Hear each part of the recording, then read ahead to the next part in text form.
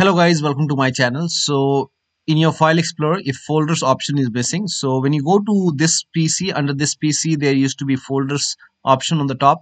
If that is missing, then please follow the steps shown in this video. For this, copy all these entries. All these entries are provided in the video description, so copy everything over here. Now once you copy it, open Notepad on your computer. Now once you open Notepad, paste all the entries over here and then click on file and then click on save as, and go to desktop, name this file as folders 6 period reg, and then click on save. Now go to desktop, make a double click on folder 6 file over here, click on yes to allow.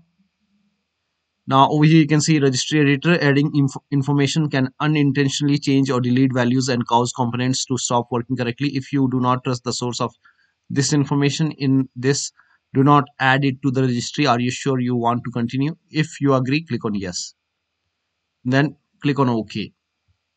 Now make sure that you restart your computer, or you can try opening file explorer. Go to this PC. Now over here you can see folders option is added. If you don't see it, you can restart your computer once, and after the system restart you should be able to see folders option over here. So that'll be all. Thank you so much for your time, and please like this video and subscribe to my channel.